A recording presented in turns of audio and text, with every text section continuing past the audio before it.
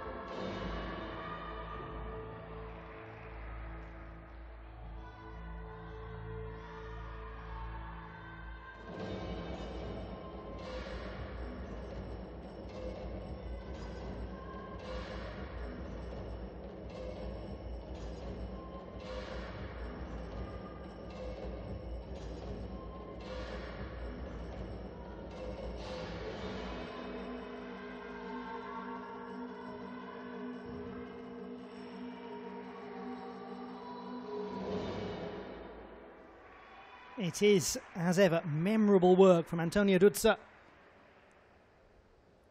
16-year-old from Bucharest.